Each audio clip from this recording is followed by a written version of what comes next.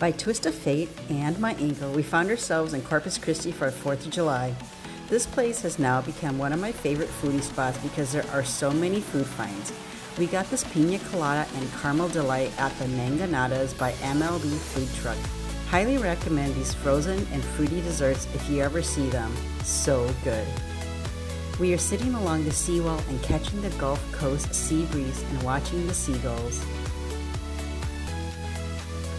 We are now at the edge of downtown where the streets are lined with food trucks and the people are now piling in for the 4th of July fireworks show.